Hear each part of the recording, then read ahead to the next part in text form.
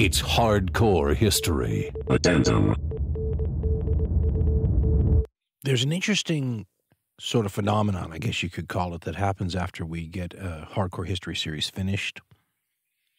You begin to hear from people that are connected with the subject matter, and you get opportunities, for example, to talk to them or to interview them. And the upside is they're usually people that you would really like to talk to. The downside is you've just finished up usually a lot of work and a lot of conversation and a lot of the audience's time on the subject matter. So everybody's usually ready for something new, but then you get all these opportunities that are too good to turn down that are on the bit of subject matter you've just covered extensively. And that's the case today. Now, actually, we've held on to this show for several months. The author has that we're going to talk to has a new 3-set book compilation coming out, and it's been delayed. I imagine November 2021 is probably a safe bet for it at some point, though. And so we were holding on to this so that we could release this and have it coincide with the new offering. But what that means is I've actually got another show ready to come out real soon right after this. It's going to be another interview with another author, and this one won't be about the subject we've recently talked about. So one way or another, we should have a couple of things for you in quick succession, which is good because we held on to this. We didn't have anything coming out a couple of months ago as we planned, so you're due a couple of shows in quick succession.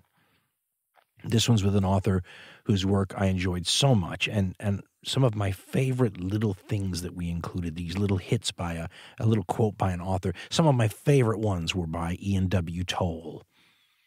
And he has multiple books besides these three, but these three from start to finish cover the Pacific War and the Second World War from about Pearl Harbor to the end. Pacific Crucible, followed by The Conquering Tide, followed by Twilight of the Gods. Any one of these, of course, can be bought separately, but with a 3-book compilation coming out, we assume in November, Ian W. Toll's, his combined work on this specific theater in the Second World War will be complete and available, and he's wonderful. And so when his people called right after we finished the 6-part series on the war in the Asia-Pacific theater and said, would you like to talk to Ian W. Toll? I said what you would expect me to say, even though we've talked about this subject a lot recently. I said, yes, please. So without further ado, our conversation with author Ian W. Toll.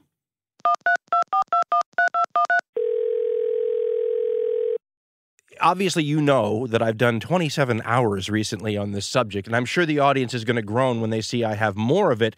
But what I'd like to do maybe as, and I consider the conversation maybe to be going now. We're recording anyway, but with a guy who has lived this like you've lived it, not just the writing of the books and the research, but the speeches that you have to give and everything else. I imagine that you have all kinds of ideas in your head of things that have happened that make this conflict wild and crazy. Is there something that you wish the general public, and I feel like my audience now has 27 hours of this, so what can we tell them about this war that is unusual or interesting? Or if you could say that you wish the general public knew something about this war that you know, what would it be? Well, there's a couple, there's just so many things I could say in answer to that question, but why don't we say this, that as a continental nation, we Americans, we tend to think of war as war on land before anything else. And naval operations are a supporting feature of war, a supporting operation. And in the Second World War, that certainly was true of the war in Europe. I think you could say naval operations were a supporting aspect of the campaign. And then you need to invert your understanding when you come to the Pacific. You really need to just look at the map of the Pacific, and you see this as a sea war and an air war first. And land operations, these island fights, played a sort of supporting role in the larger scheme. And so, just from the very beginning, I think you need to invert your understanding in that way. And once you do that, this vast conflict, the Pacific War, becomes much easier to understand. You know, as an American, one of the things that we really didn't get much of, I mean, I have a Life Goes to War book that probably came out in 1950. And if you leaf through the pages, the vast, vast majority of this work is about the Pacific Theater, the battles that Americans who followed the exploits of the Marines or MacArthur are very familiar with, the Tarawas, the Pelelius, the Iwo Jimas. But the whole Asia side of this conflict is enormous once you delve into it, once you start to realize how many people are involved. Why is, and you know, also, I didn't even think about this, but I mean, 5 years later, we're in a war in Korea. We have Chinese troops entering the war after a certain point. I mean, that's all directly connected to the fallout from this Asia-Pacific war. Why don't Americans know more, and this includes yours truly, why don't we know more about the giant, you know, you mentioned the naval war, which it is to the United States, but there was a giant land war in Asia also. Right. Well, you know, I mean, the simplest way to answer that is just that, you know, we weren't involved in that war in a big way. And Americans, like most people, we tend to be most interested in the aspects of a conflict in which our boys were directly involved. So I think that goes part of the way to explaining that. I think it's also true that because Mao's China communists won the Civil War after the end of the Second World War, China became, for many years, and in many ways still is, somewhat of a black box from the outside. And so the telling of the story, the history of that war, was something that was controlled directly by Mao's regime. And there was just a limited access to that country in order to try to tell that story. I think that there are good efforts now to try to rectify this, to place the Sino-Japanese War back in the center of the story of Asia and the Pacific.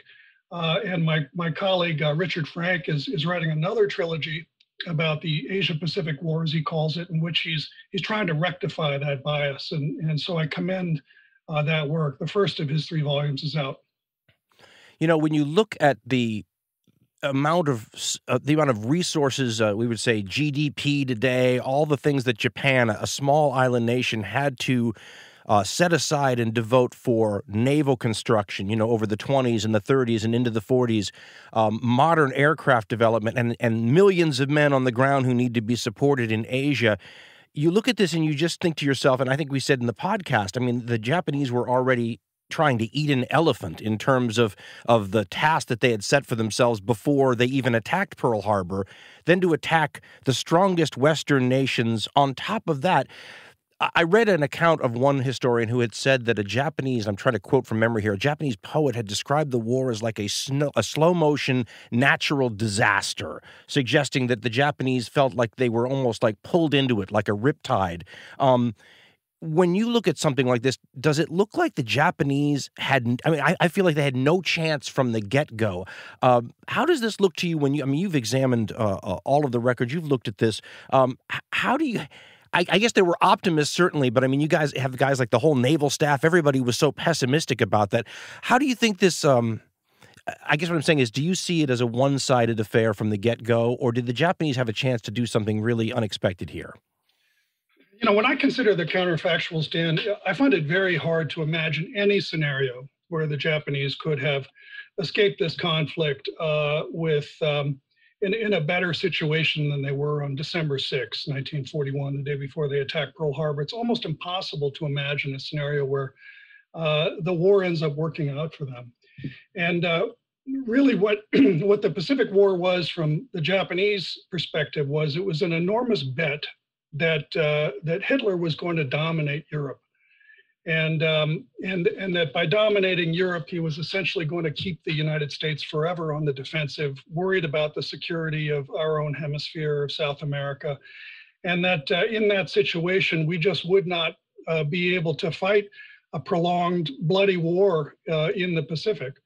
Now, of course, that was a very bad bet. And it was a bet that was made, you know, right at the moment when the German army was being stopped outside the gates of Moscow. You know a lot about this. I know you did like a 6-parter on the war in the Eastern Front, and one of the leaders of the Japanese regime, I forget who, being interrogated after the war, said, you know, if we had made this decision just 2 weeks later, we might have looked at what was happening in Russia and perceived that this was not going to be a walkover for the Germans the way it appeared that it was going to be in the early months.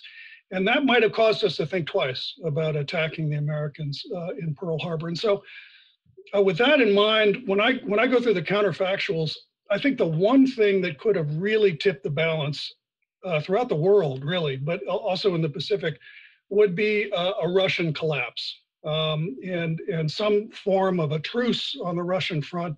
Stalin had essentially repeated what the Bolsheviks had done in 1917 and cut a deal to end that war, allowing Hitler to redeploy his forces against England. That I think could have really changed the entire complexion of the global conflict in a way that led us to think, let's try to cut our losses in the Pacific and not devote the kind of enormous effort that it will require to conquer Japan at a time when we really do have to worry about our Atlantic flank. I'm going to piggyback off what you said because I think it's fascinating. I spoke to a German once who had said that essentially, I'm paraphrasing here, but that we blew it in the East, that we were welcomed by some of the population there as liberators, and our actions turned those very people against us and made our job that much tougher. I think about the Pacific and the Greater East Asia co-prosperity sphere, and this idea that it's Asia for the Asians and the tying in of the Pan-Asianism and the Japanese portraying themselves as the tip of the Asian spear to sort of free the Asian people from the colonial Western powers. And when I was growing up, we were taught that was just a fig leaf covering, rampant imperialism. And certainly some of the Japanese leadership thought that way. But the more you read, especially the more modern works, the more this seems like something a lot of people really bought into and believed. Could you say that the Japanese are in a similar position to what that German guy was in? Did they blow it here by the way they treated the populations that they liberated? Could this have gone a different way had they lived up to the hype a little bit on the marketing message?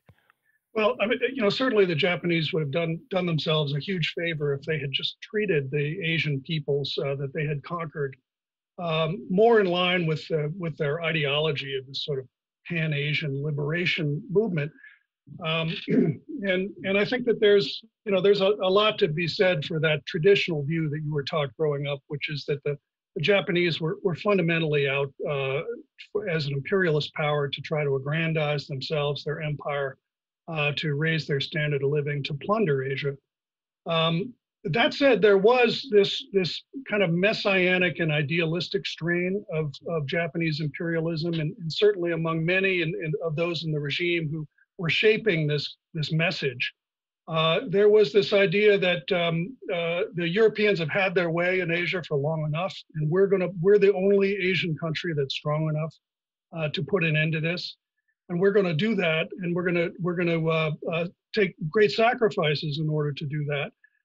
And I think that there were many Japanese who genuinely believed that, whether or not their military forces were able to live up to it. And in fact, that view really persists particularly on the right in Japan today. You often hear it said by right-wing politicians and writers and historians that Japan's defeat in the Pacific War was, in a sense, a kind of long-term sacrifice for the rest of Asia, because it did lead indirectly and directly in some cases to the decolonization of so many of those nations. And the situation in Asia today, where you really don't have any European colonies left in Asia. And that amplification, it probably sped up the process, certainly, throwing out places like France from Indochina for several years, right, and then having them try to reestablish themselves definitely changes the equation. Right. And Great Britain was simply exhausted by the war, more the war in Europe than the war in the Pacific. But because of the war sort of brought England and the UK down in the world, it became clear within a matter of about 2 decades that they no longer had the economic wherewithal to maintain this empire. So that indirectly, you could say, led to the independence of places like Malaya. And those places, of course, were some of the places that had oil. And one of the things I think about with this war now more than I did as a kid, and I think, having my life straddles the early oil crises era in the United States in the early 1970s, and I think Americans had a much better understanding of things like resources and whatnot around the world after the oil crisis. And so when I look back now and I read the stuff about how the war happened, especially with the embargoes and everything else, the idea of oil comes into it so much more than it used to. Like, I look at the war now and I go, could this have been classified as the first major global war for something like oil? How do you see sort of our modern, what would we say? We protect our interests overseas. We have global supply chains. I mean, in a sense, could we say that you see the early stages of this in the Second World War? Yeah, I think so. I mean, it was clearly, from Japan's point of view, the immediate crisis that they had to address that led them to their decision to attack the United States and Great Britain in December 1941 was this oil problem. They had and have today negligible domestic oil production, so they really had to import oil both for their domestic economy and just to run their military, run their navy. And so this was sort of the sine qua non of the entire Japanese imperialist project, is how do you assure that you have a steady oil supply? So when we embargoed oil exports to Japan, essentially we started a clock ticking. They had stockpiled a certain amount of oil, and perhaps enough for about a year to run both their domestic economy and their military operations. And they had to solve that problem either by coming to some sort of a diplomatic settlement with us, or if not, by going and getting their own oil, which is what they did by taking the East Indies, Borneo and Sumatra. And so the immediate cause of the decision to attack Pearl Harbor was this need to solve this oil problem. And so, yeah, oil was definitely at the very heart of this conflict from the beginning.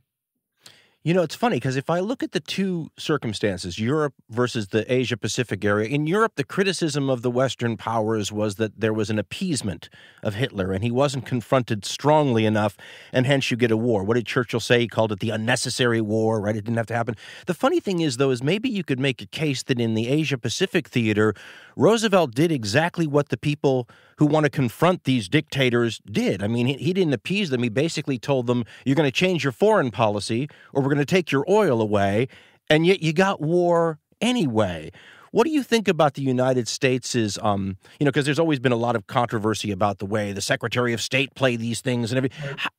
Was this something that the United States was kind of hoping would happen? Or, I mean, because certainly I think the U.S. must have had enough politicians who realized that the Japanese can't easily back down from their entire foreign policy goals of the last 15 years. Did we stumble into this, or was this sort of manipulated in a way that turned out the way the U.S. wanted? You know, I mean, you know, it's a controversial question. It's one that's gotten a lot of attention. I tend to think that we stumbled into it more than we intended for this to happen. That said, it was clear in the weeks before, leading up to the attack on Pearl Harbor, it was clear to our leaders that the Japanese were preparing to make some sort of a move in the Pacific. We did not anticipate the raid on Pearl Harbor, despite all of the many conspiracy theories that have been spun in that respect. And yet we did expect war to begin perhaps on that same day, December 7th. War warnings had gone out. And I think what's clear is that we had, by that time, we'd been reading the diplomatic mail. This is a really important achievement of our cryptanalyst program, is that we were able to essentially break the codes that the Japanese foreign ministry used to communicate with its embassies overseas. We continued to read that mail right through the end of the Second World War. And so we knew that they were essentially preparing some sort of a military move to try to solve their oil problem.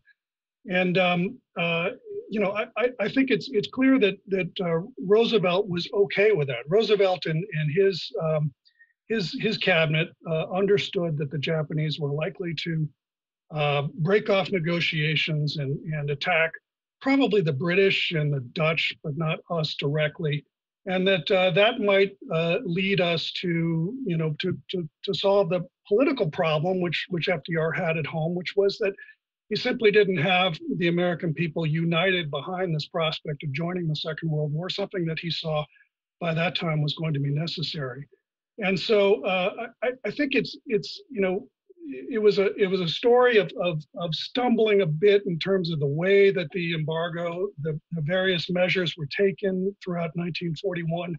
There are several instances in which it was not clear that that the specific steps that were taken to ratchet up these economic measures were completely in line with the way FDR wanted them to occur. And yet, overall, we had regarded Japanese aggression in Asia as a fundamental threat to the global peace, and as essentially wrong in itself. And FDR's rhetoric had been crystal clear about that. That this kind of aggression against other nations was dangerous, and it was a contagion which had to be stopped. And so certainly we were not going to continue to export oil from West Texas to Japan to allow them to carry on this war of aggression against their neighbors. And if that was going to lead to an outbreak of war in the Pacific, then so be it. I think our leaders were ready for that. So then that makes me wonder about the other side's ability then to respond or be flexible. I think this is maybe why everyone spends so much time diagramming the way the Japanese government is set up to show you the dysfunction in it, or that the period right before the Second World War in the 20s and 30s was sometimes referred to as a government by assassination, where you have these lower level officer types having an outsized influence on overall policy. And it seems like, in a sense, I mean, I was always moved by the fact that a bunch of the Japanese leaders at the end of the Second World War who are running the country have bullets still in their body, from assassination attempts. So you get this sense of how much leeway did any of these particular leaders or influential people in the Japanese governmental system, because, they have those higher up, sort of the elder statesman types too. How much did that government have the ability? I just feel like they were almost paralyzed sometimes in terms of their ability to break this logjam, that whether it was the army or radical politicians or whatever. I mean, it's almost like they got pulled to the extremes and no one had the ability to do anything about that. Yeah, no, absolutely. I wouldn't say it was they were almost paralyzed. I would say that it was a paralytic form of government. The Meiji Constitution, which was the form of government that Hirohito's grandfather had essentially given to the Japanese people as a gift, that's the way it was presented, was a document which reserved quite a bit of power for the emperor, particularly to command the armed forces directly. And yet it was ambiguous in many ways. And what had happened really was that after Meiji died, his successors, including Hirohito, were not strong enough personalities to continue to assert the considerable power that they had over the state and over the military in particular under that document. And through a series of legal precedents, it had the system that had evolved by the 1930s essentially put the emperor in a very constrained role, where in particular, if his advisors, his military advisors and his cabinet presented him with a consensus recommendation, he essentially was required to approve of that. And so the military, which had really taken control of the government, every aspect of the government, not just foreign policy, but domestic policy as well, the Army and the Navy, who were constantly at each other's throats in a struggle for power, for control of resources, for control of directing the foreign policy of the country, they realized that as long as they could come to some kind of rough and ready consensus, that Hirohito would simply have to rubber stamp whatever they wanted to do. And this became a more and more costly feature of the Japanese regime as the crisis approached in 1941, until finally it became necessary for the military leadership to go ahead with this war that many of them really didn't believe in, particularly in the Navy, because the alternative was going to be a complete breakdown of this sort of fragile consensus balance that had kept Japan from descending into a civil war. And so, yes, violence, political violence, assassinations, that was always right beneath the surface. It was at its height in the 1930s, a period where you just had, one assassination after another, one act of violence and intimidation coming up from the middle ranks of the army in particular, aimed at the leadership. And then that settled down in during the war itself, and General Tojo was given much of the credit for having essentially sort of imposed this fragile peace in this nascent civil war in Japan. And then as the end of the war approached and the Japanese confronted the necessity to essentially face up to their own defeat, the threat of assassinations, of civil disorder, of violence, once again, that became a primary concern. And so really, in the complex series of events that finally led to the Japanese decision to surrender after we had dropped 2 atomic bombs, occurred against this backdrop of, as you say, this kind of constant threat of violence and military insurgency, which could lead to a coup d'etat, which in turn would lead to the destruction of Japan because it would make it impossible for Japan to surrender. And so, yes, it was a real mess. This entire regime was essentially entirely dysfunctional.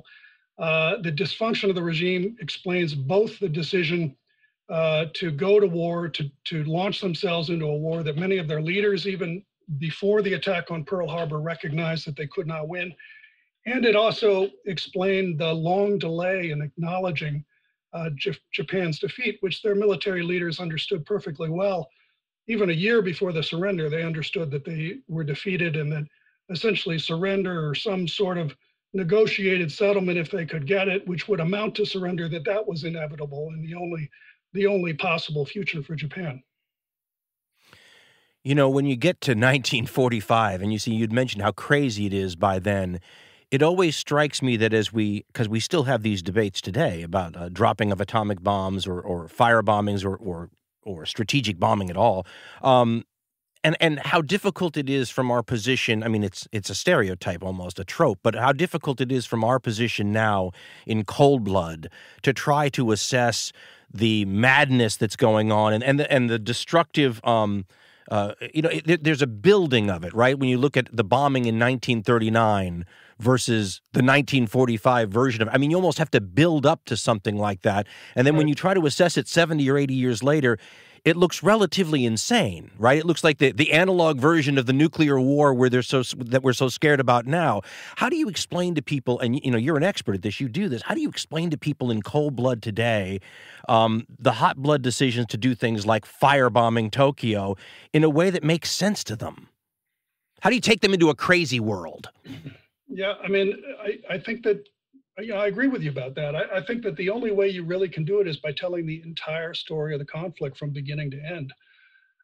That's the only way it makes sense. The only way the firebombing of Tokyo or the atomic bombings of Hiroshima and Nagasaki makes sense to me is if I go back to the Japanese invasion of China in 1937, the extraordinarily awful massacres that went on. The barbarism of the Japanese army, the way it behaved toward civilians in the areas that it occupied, its behavior toward prisoners of war, including our prisoners of war. And you really have to tell the whole story. You have to tell the story of how there was this no surrender ethic, which had been inculcated into the Japanese military, and the way that they really observed that on one island after another, essentially dying to the last man, refusing to surrender. The way on places like Saipan, you had mass suicides of Japanese civilians rather than falling into the hands of Americans who were, I think, in good faith trying to save their lives. And when you saw this cult of death occurring, then it became much easier to think in terms of, well, the Japanese are essentially behaving, both their rhetoric and their behavior indicates that what they're saying is we're going to have to kill all of them in order to end this war. Literally every last man, woman, and child in Japan. We don't want to do that, but inevitably we're going to have to kill a lot of Japanese until they come to their senses. And so, you really had this kind of inversion of what I would say were a traditional understanding of military ethics, to the point where the most important thing was to try to end the war quickly, by any means necessary, including trespassing upon those traditional ideas of separating the civilian from the military target. And that occurred in Germany as well, by the way. And so again, I don't think it's hard to sort of sit down with someone who doesn't know the history and to lay it out without going back and really telling the entire story. And so that's what I set out to do in this 3-volume history. And I don't think that the story can be told in any less than the 1,800 pages that I took to tell it. Do you think a land invasion of the home islands would have happened? I do not think that we would have invaded Japan. I think that it was perhaps we knew that we needed to have the option, which is why we placed such enormous preparations for Operation Downfall, the invasion first of Kyushu and then of Honshu. But the target date for the first stage of that invasion, the invasion of Kyushu, Operation Olympic, was November 1st, 1945. We dropped the bomb on Hiroshima in the first week of August. That's almost 3 months. And so the question really becomes a counterfactual. What would have happened in those 3 months? And I think for all we know about what was happening in Tokyo, I think it's very difficult to imagine that the government would have continued to want to fight. That this struggle that they were undertaking to try to surrender, that would not have succeeded in those 3 months. Particularly when you consider that the conventional bombing campaign was really growing by leaps and bounds, really week by week. And so even in the absence of the atomic bombs, I think it's very unlikely that we would have launched an invasion of Japan. We dance around these issues, I think, when we talk about it, about how really different the Japanese are and how unique in so many ways. I mean, it makes me wonder about the challenges of historians who aren't Japanese trying to, like I would read, there are some wonderful books we used for the show written about Japan, but many of them by Western experts. And I think to myself, not only that maybe you might have to be Japanese to understand some of this stuff, but that maybe even the modern day Japanese aren't in a position to assess this because it was so different even in that country 70 or 80 years ago it's a transformed society. Is it becoming, I used to think when I was younger that because you would meet people who were veterans in the war and people who had been there, they seemed like flesh and blood. As I get older, they almost seem like trying to assess Alexander the Great or the Mongols, it's getting to be a society that's in the past. Does that make sense? When we write about this, we're trying to get into the minds of people who aren't around anymore and a sort of a societal ethic. There are no more Hiru Onodas or kamikaze pilots in Japan. This goes back maybe to why people deal with the opening in the 19th century so much. Or when I was growing up, they used to talk about the Japanese being a medieval society that had been brought into the modern world. But they almost seem culturally like an extreme manifestation of humanity by the Second World War. How does the fact that the Japanese are so different play into all this? I know my stepfather was overwhelmed by the kamikaze phenomenon when he was in the war. How much does that play a role in this? They just seem like the most unusual people. That's an open-ended question, but I'm sure you know what I'm talking about. There's a fascination about the Japanese in this war because they're singular, aren't they? Yeah, no, it's really true, and it's putting yourself into the mindset of the Japanese during this war has been a tremendous challenge for everyone who's written about it. And I think there's something to what you say. Japanese of 2021 trying to understand the Japanese of 1941. It's not easy. There also have been very powerful taboos which still exist in Japan that kind of govern the way people think about, talk about, write about the war. That said, there has been quite a burst of scholarship, both by Western scholars of Japan and by Japanese scholars, which has appeared in English translation in the past 25 years. And I think there's a lot more to be done, actually. If you look across all of World War II, across the whole global landscape, I think a lot of the most interesting scholarship of the next several decades is going to be in trying to get a better understanding of what precisely happened in Japan in those years. And just to get even more futuristic on you, I think, machine learning, AI, which is eventually going to eliminate language barriers in archives. I think there's going to be a tremendous improvement in our understanding collectively of what happened there as those new tools start to bear on the issue over the next few decades.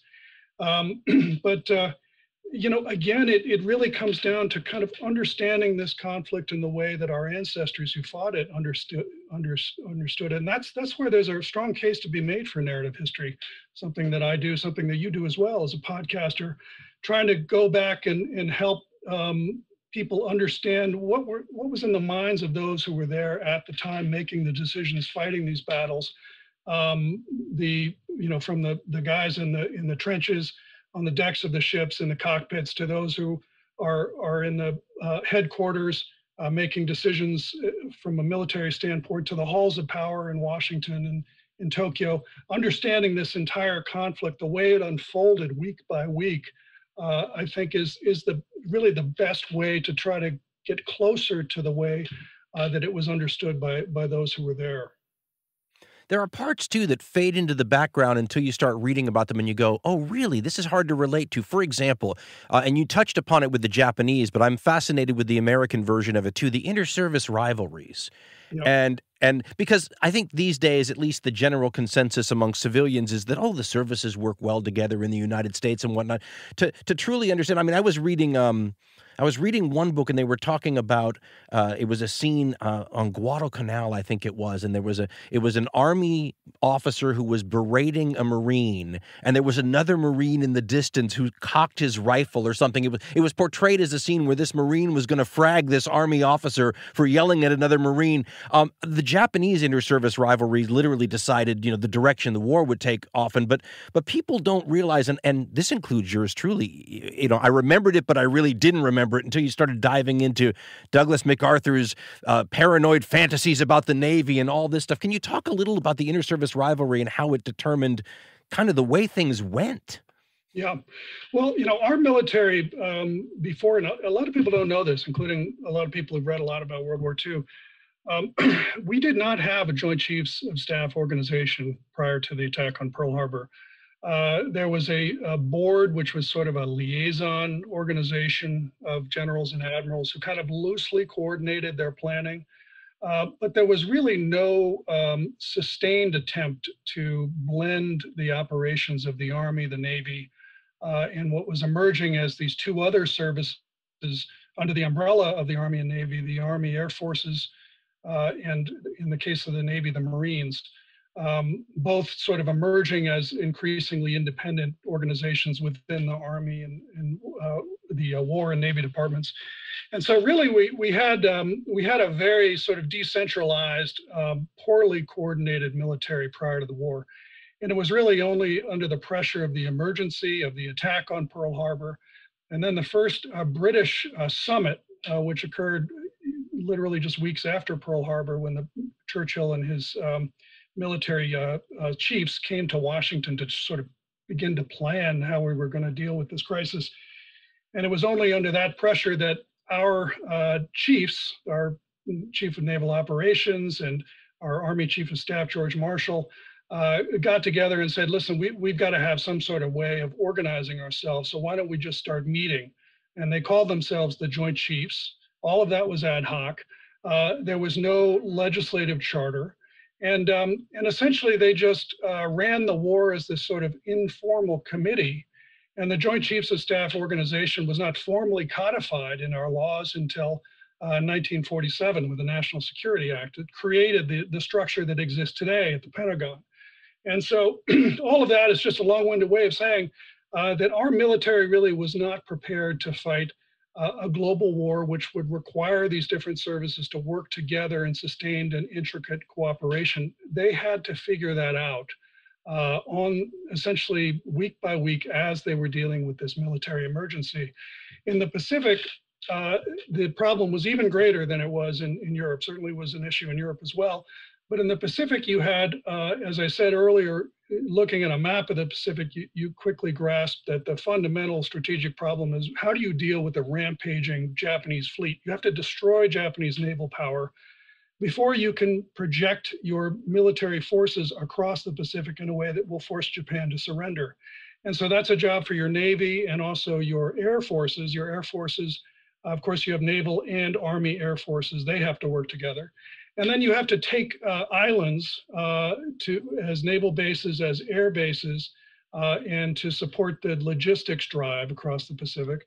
And to take islands, you essentially have to develop this particularly specialized branch of warfare called amphibious warfare, which the Marines had really focused on. And they were the organization that was best prepared, had done the most training, had developed the equipment for storming even heavily defended beaches that were in some cases thousands of miles away from any Allied base.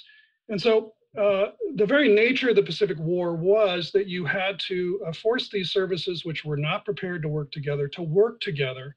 And in doing so, of course, that would expose all of the frictions, the prejudices, the biases, the parochialism that was natural among military leaders who had grown up in these very siloed kinds of organizations. And overlaid on top of that, just to make the whole thing even more complex, you had in Douglas MacArthur a sort of a singular figure, really no one else like him in the American military, in any branch of the American military, someone who became very, very famous very quickly, literally just in the 2 weeks after Pearl Harbor, had skyrocketed to this kind of position of being regarded almost as a kind of demigod by the American people because of the lavish press coverage that his campaign in the Pacific had received. And he was I think fair to say, a kind of narcissistic figure who really wanted to place himself at the center of this conflict against Japan, was jealous of others who would receive attention, and who, very aggressively was willing to use his fame, his political influence in order to try to force the war to be fought according to the ideas that he had on how it should be fought, which really meant returning to the Philippines first. And essentially, in order to accommodate MacArthur's immense personality, the way the war was set up was we divided the Pacific into two separate theaters. And you had MacArthur in Australia, the command in the South Pacific. Then you had the Navy with Nimitz as commander-in-chief in Hawaii, and his realm included essentially everything north of the equator. And these two guys both reported to the Joint Chiefs in Washington, and they could talk to each other informally, but any conflict between them would have to be resolved in Washington. And so you had that element laid atop what was already a pretty messy situation in the way that the services had to work together. And so when you look at all of those issues, all of those problems, all of those frictions, those inherent frictions, it's remarkable, I think, that our military was able to kind of get itself together and win this war in less than 4 years.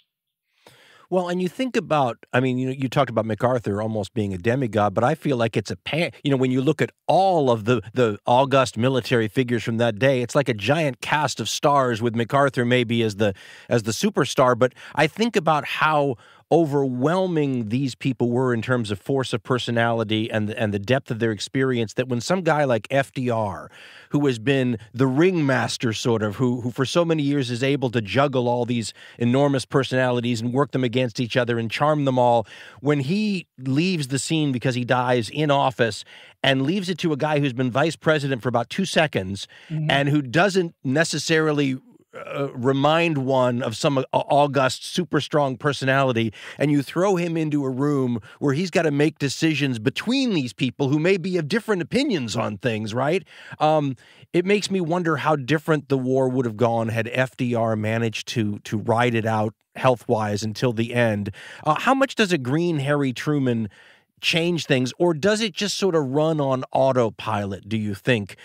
Because of the, you're not going to overwhelm a MacArthur, who FDR once called, as you know, one of the two most dangerous men in the world, along with Huey Long. You're not going to overwhelm him. As a matter of fact, as we know, that will come to a head in the next war in Korea, where Harry Truman and Douglas MacArthur will bump heads. But I mean, does it run on autopilot, or do you think Truman put his stamp on the way the war finished up at all?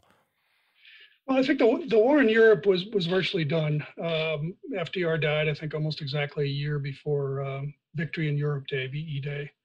And so I would say that the situation in Europe, at least the war in Europe, was on autopilot. The negotiations with Stalin in particular were not. And so Truman definitely had to step into some very large shoes there quickly. The war in the Pacific, there is a lot of counterfactual speculation that you can do in the scenario where FDR lived. So much of our government's thinking about how to end the war in the Pacific turned on this idea of, what is this unconditional surrender formulation require of us? FDR had set this thing out. It was a very personal decision that he made to make unconditional surrender essentially the asking price for peace. And he had gone back to an inaccurate anecdote about how the American Civil War had ended. But clearly what he had in mind was avoiding a reprise of the end of the First World War in Europe, in which the seeds of the Second World War had been planted, and the rise of Nazism after the Treaty of Versailles. And so he wanted to be sure that Germany and Japan were defeated utterly, and critically that the people of those countries understood that they had been defeated utterly. And so he had insisted upon this unconditional surrender formulation. And then he dies, and our leaders are kind of left with this question of, well, we have to do justice to what our dead chief wanted. And for our own credibility, we have to insist upon unconditional surrender. But what does that mean exactly, unconditional surrender? It seems simple, but when you start to spin out all the possible permutations of how a surrender might occur, it raises more questions than it answers. And so Truman steps into this situation in which we do not have a very clear idea of what we expect from the Japanese in terms of how this surrender will occur. We do not want to invade those islands. We have this new weapon, the atomic bomb. Truman, by the way, had not been briefed on the existence of the atomic bomb, which seems like an extraordinary oversight, considering that FDR was in failing health. His doctors knew he was in failing health. And yet Truman was simply not prepared. He had not been properly briefed. And it seems like really an extraordinary failure of just the principles of constitutional government. And that's something that I think FDR his legacy has to be charged with that failure. So the counterfactual questions are, would we have used the atomic bombs in the way that we use them? So often the question of the atomic bombs is kind of reduced to a binary. Should we or shouldn't we have used them? I think the harder question is, should we have used them in the way that we use them? In particular, should we have dropped them without any sort of explicit prior warning? And should we have dropped them on cities rather than on a military base, at least the first one? And it's, one can only speculate really, because there is so little that FDR said. There's so little in the historical record indicating what his thinking was, particularly about the use of these weapons. And yet, I think it's clear that he would have seen them as a weapon that should be used if there was a way to avoid invading Japan. And yet, would he have consented to drop them on cities rather than on military targets? I think that's a hard question to ask. I think certainly you could argue that FDR would have said, we dropped the first one on a military target. I'm the commander in chief. I've said what we're doing, and I'm not taking any back talk from any of you guys with gold braid and stars. Certainly he would not have felt any compunction about ruling directly on the question in that respect, in a way that Truman, I don't think, was ready to do that. That's the real counterfactual, I think, is would we have used the bombs in the way that we used them if FDR had lived? And, as I said, I think it's speculative, but I think there are some good reasons to believe that we would not have used them in the way that we used them had FDR lived through the end of the war. When you look at the Second World War, you read books like Neil Ferguson's works, for example, and you realize what a large role race played in the whole thing. So in Europe, you have the whole master race question involved in Nazi ideology. In Asia, both sides can be called racist because the Japanese have a sort of a master race philosophy. The Americans and the British and the French and the Western powers look upon the Japanese the way they look upon a lot of different non-white peoples. How much, and there've been a lot of good works lately about the racial aspect, but if we were fighting, and I don't want to say fighting Scandinavians, because basically everything we did to the Japanese, we did to the Germans too, in terms of bombing and everything else, and the atomic bomb was developed to be dropped on Germany. So in that sense, but how much do you think now, if we had more of I was going to say racial tolerance thinking of the sort we have today, but some would argue about that. But I think it would be a different war compared to the 1940s views on race that weren't just something in the West, but that most countries had a different view on skin color, culture, background, stereotypes, and all that kinds of stuff. Talk to me a little bit about the race idea in the Pacific Asia theater in the Second World War. Yeah, well, I mean, clearly race hatred was at the center of the propaganda of both the Allies and the Japanese. It was partly the way that the Japanese had conducted themselves during the war, I think, aroused this peculiar race hatred. Many of those who would engage in the most awful sorts of rhetoric. I'm thinking of a parade that occurred in Fifth Avenue in Manhattan in June 1942, is the same month as the Battle of Midway. And it was essentially a parade to celebrate the city's participation, mobilizing for war. And they had these huge parade floats, which were rats and wearing Japanese army uniforms. You almost have to sort of rub your eyes when you see these things. You realize it's not that long ago, it's within living memory in New York City, in which really the most virulent sorts of metaphors were used to denounce an entire race of people. It was a different time, it was a different war.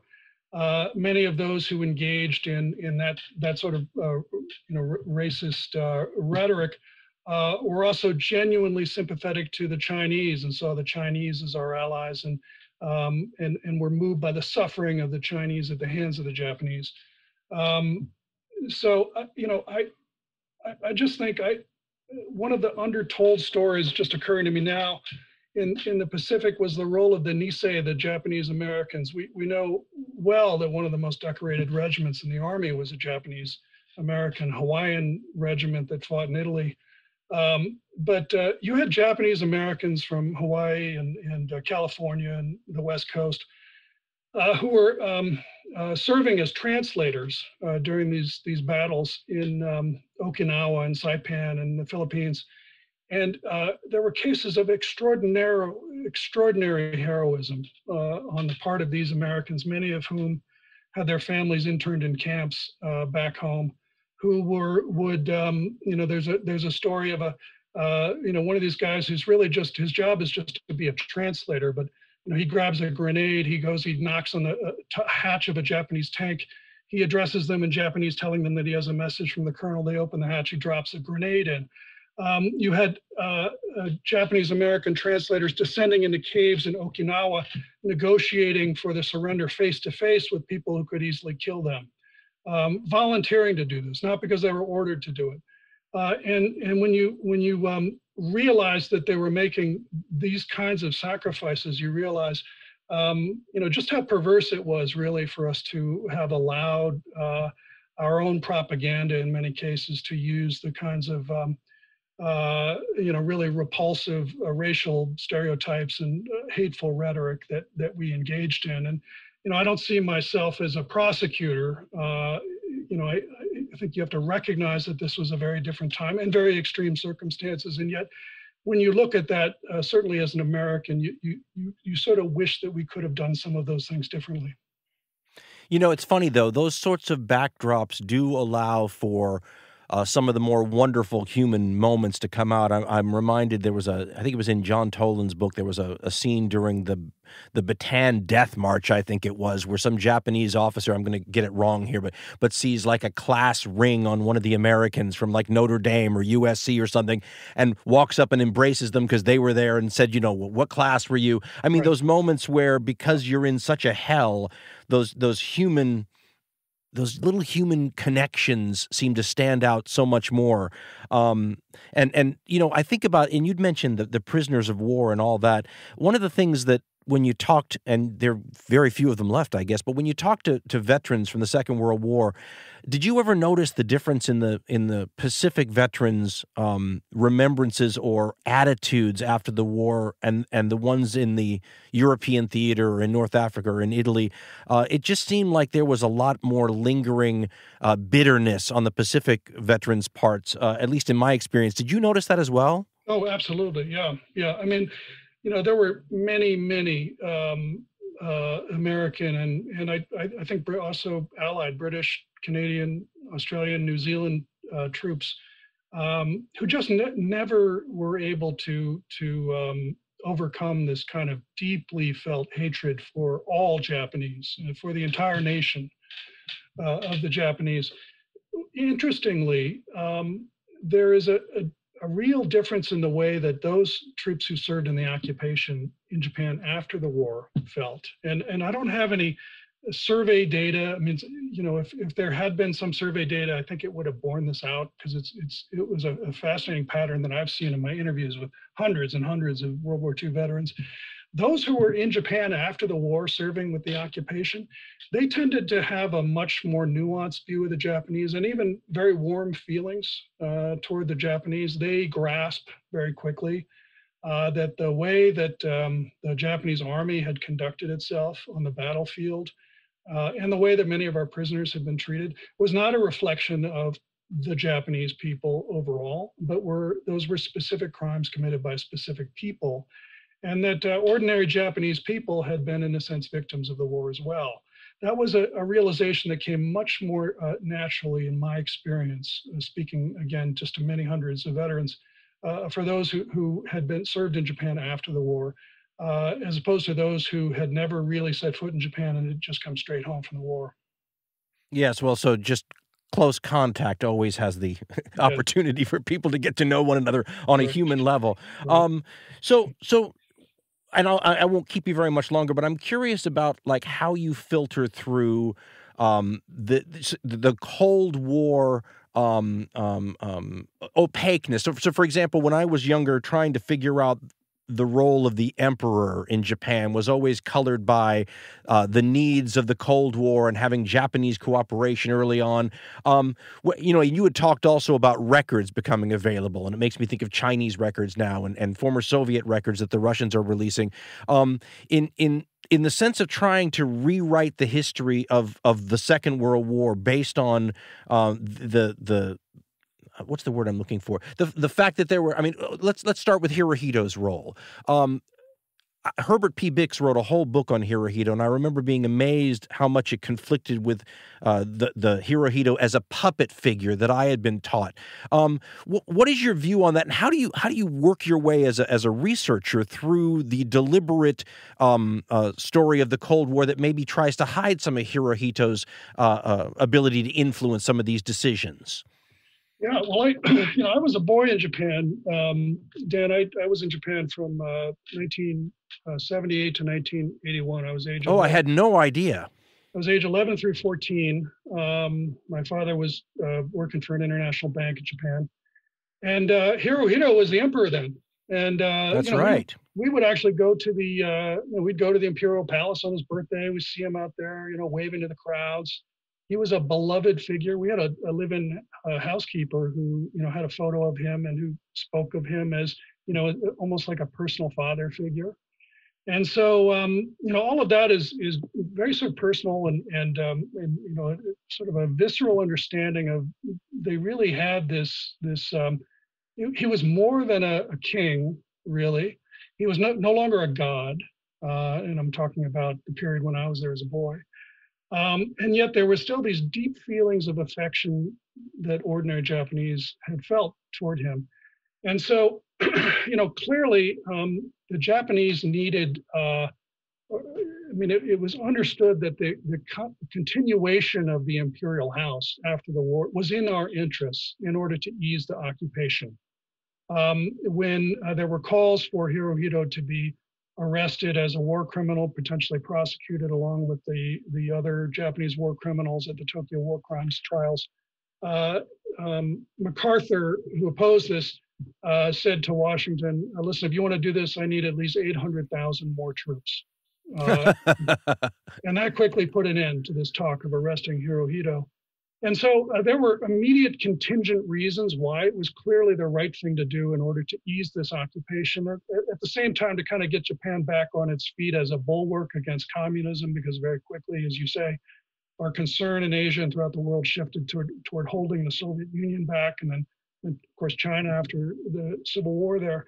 And so for all of those reasons, it just made sense to keep Hirohito on his throne and to make him into a partner. And again, for those same reasons, it was not in our interest to expose precisely the degree to which he really had played an active role in commanding his military forces, at least after the attack on Pearl Harbor. His role is sort of muddled, it's ambiguous. He resisted the drift toward war, and then he supported it after it had seemed to go well. And so it was really after his death in 1989 that some of the documents that exposed this greater role that he had played, that Herbert Bix outlined in his Pulitzer Prize-winning biography you mentioned, in particular the document known as the Soliloquy, which was essentially a series of notes taken by Hirohito's private secretary, in which he had reminisced about different aspects of the war. Which showed really that he had played this much more active role. And so, I think it's been a process since 1989 for the Japanese to gradually come to understand that their emperor, had not been the person who was presented to them in the mythology.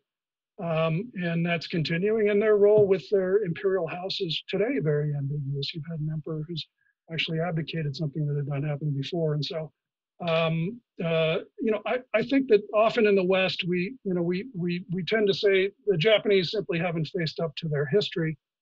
I think that's still true to a degree, but it often misses the fact that there has been quite a bit of progress in Japan in beginning to face up to a greater extent to the importance of this history. And now that the eyes of the world are on Tokyo as the Olympics start, I just don't see any possibility that in their opening ceremony they would go back and try to explain their history, at least that part of their history. But a day may come when the Japanese, a future generation of Japanese, may be more willing to sort of examine in a more public way what happened in their period of their Dark Valley, the 1930s through their defeat in 1945. I think that's a human thing. I think most countries in the world have parts of their population that have a hard time going back and analyzing painful periods when maybe the best decisions or the best actions weren't made. Before I let you go, is there anything I didn't ask you about that you'd like to convey? The 3-book series is a triumph. If you haven't read it, folks, we used it extensively. You have a wonderful way of finding the best historical anecdotes to pepper the story with that just really, really gives a great sense of the context. Is there anything that I didn't ask you about that's worth talking about before I let you go? Something I was just thinking of as I was out walking this morning. You often, in your podcast, you often come up with these kinds of metaphors that no historian would have thought of to make a point. Well, for their career's sake, probably. Yeah, right. But often they kind of get to the heart of something. And I was just thinking in the Pacific War, we had what I lay out in the book as being the cumulative versus the sequential strategies. The cumulative strategy is essentially the campaign across the Pacific, island by island, battle by battle. You can diagram it on the map with arrows. It's the march across the Pacific toward Japan. Then you had the what they called the cumulative strategies, which were like the submarine war against Japanese shipping, or strategic bombing of Japanese industries and cities. And these are, rather than discrete battles, these are military actions which have this kind of cumulative effect of undermining the Japanese economy, their ability to wage war. And one of the fascinating questions, sort of higher order strategic questions in the Pacific, was how do you allocate your resources to these two different ways of fighting this war? Often your field commanders really are thinking only of the next battle. And one of the things that I think our military eventually did right, although it took us a while to kind of get the hang of it, was to devote much more effort to this cumulative sort of attack on the cornerstones of the Japanese economy and war effort. And so that question, how do you allocate resources between those two very different wars that are happening at the same time? A metaphor, I'm a baseball fan, and a metaphor occurred to me, which is, how do you evaluate a baseball player who may be a great hitter and a lousy fielder, or another player who is a great fielder and only an average hitter? So what is the value of fielding versus hitting in baseball? Now, this is something that for many, many years in the game of baseball, the managers were not getting right because they didn't have the data analytics to go in and analyze that problem in a systematic way using the data that baseball provides. And all of that has changed. Michael Lewis's Moneyball is probably the best account of this revolution in baseball. We had a bunch of data analysts who really knew nothing about baseball, but were very, very good at analyzing data. There's a metaphor there in the way that our military forces at a high level had to confront this question of how should we use our forces? Should we dedicate them to the cumulative versus the operational, sequential strategies? And eventually the answer was we should be doing a lot more on the cumulative side. And that became one of the important factors that led to a much earlier defeat of Japan than we had anticipated at the beginning of the war. That's fascinating. The connection with Moneyball and the Second World War, long-term overall strategy. Ian W. Toll, your work is fantastic. Thank you so much for coming on the program. And I look forward to what's next. Any hints? Well, I'm trying my hand at fiction, I'm sorry to say. I wanted a new challenge. It's inevitable.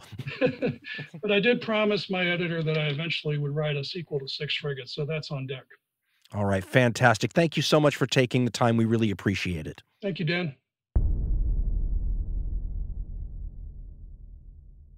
That was a ton of fun. My thanks to Ian Toll for coming on the program. I don't know when you're going to get this, but his 3-book boxed set will either be out by the time you hear me or soon afterwards. It includes Pacific Crucible, The Conquering Tide, and Twilight of the Gods, and he has a lot of other books as well. So check him out. If you like what we do, I bet you'll enjoy what he does as well. Just a reminder, keep your eyes peeled. We should have an interview with an author on a very different subject in the not-too-distant future come out. 2 hits in quick succession to make up for the long delay between offerings. Thanks for your patience, and as always, thank you for everything, folks.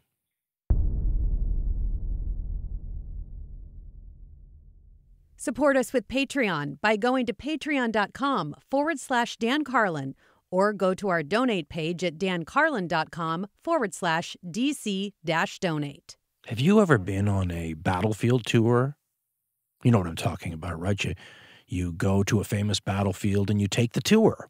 And there's a very knowledgeable tour guide, and they walk you around with the rest of the tour group, and they show you the battlefield from, a soldier's eye perspective, show you the salient historical points of interest, gives you a sense of what was going on the ground back during the battle. I mean, they're really wonderful, and if you get a chance to do that, you should.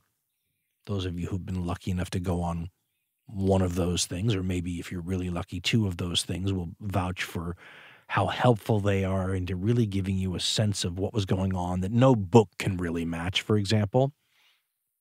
Well, during the COVID pandemic, I was contacted by a group of people who do this. They're battlefield tour guides and military historians, and they take people around places like the First World War battlefields in France, right? Well, when the pandemic hit, though, like so many other businesses, they were up a creek without a paddle, weren't they? What are you going to do if you're a battlefield tour guide and there's no tourists because of the pandemic? So like many other businesses around the world, they took a look at their business and retooled it and restructured it and reimagined it. And the way they reimagined it, I'm tempted to say it's better than the original, although few things beat a good battlefield tour. And they still do that on the ground live, but now they do it virtually as well. And it's so exciting because you may know I get involved in things like immersive experiences, virtual reality, and all these ways that I think are key sparks for people to get interested in history beyond the names, beyond the dates, appetizers, right? That's what I always say the podcast is to an appetizer to history. Well, the folks over at Battle Guide Virtual Tours are doing this too. They've turned their tours, which they, as I said, still do live, into virtual events.